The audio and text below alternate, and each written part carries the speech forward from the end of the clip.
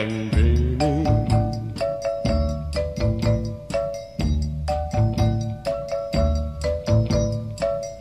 There is a rose in Spanish Harlem, a red rose up in Spanish Harlem,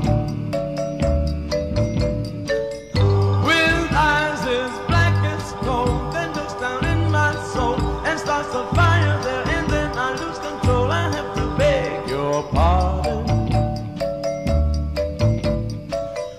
I'm going to pick that rose and watch her as she grows in my garden.